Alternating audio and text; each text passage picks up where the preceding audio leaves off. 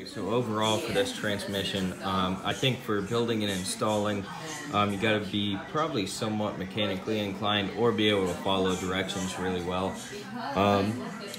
But some things in the directions weren't outlined, like installing these pieces back here in the frame. I could see it in the 2-speed conversion like instructions, but the instructions just to put the normal transmission together with 1 speed, they didn't show you how to do that. So that was a little bit weird. And there were a few other things. For example, the input shaft, which as you guys saw, I had to kind of like machine down with some sandpaper, but probably more than likely your truck won't have that issue, or if you buy one of these transmission kits.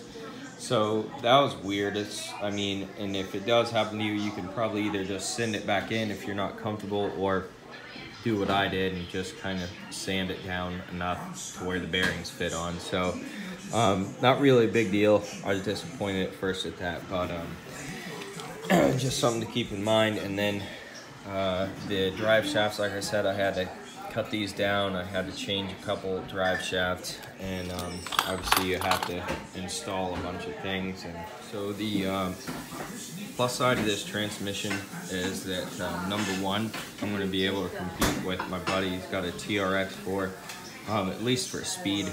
I believe that the Axial is a much better truck than the Traxxas to begin with, but just as far as the speed goes, and it will be nice having the extra speed to be able to get over the humps and just the spots where you need to kind of bump over something and you need that little bit of extra speed. So that'll be nice, as well as the drive shaft angles are better, because with this transfer case you have a lot lower drive shafts in the truck. Hopefully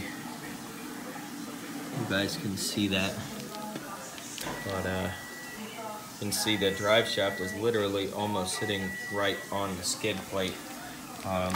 Not rubbing, but it is very close to sitting right on the skid plate. So that means that, like I said, your drive shaft angles are a lot less, which is going to make your drive shafts last longer and make your truck more durable overall. So I'm going to go ahead and give this transmission a thumbs up, even though I had difficulties with the top input shaft of the transmission. As you could see in the previous videos, I had to machine it down with a drill and some sandpaper.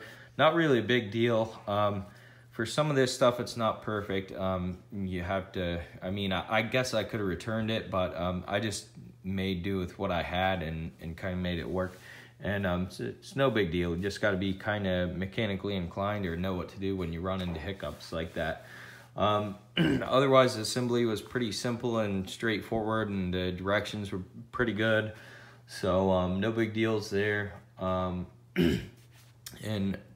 this video, this is the last video of 4 videos. So if you're on the wrong video or you're looking for some of the previous videos, I'm going to go ahead and leave links in the description to the other videos. Like I said, this is the 4th video out of 4 videos. And thanks for watching.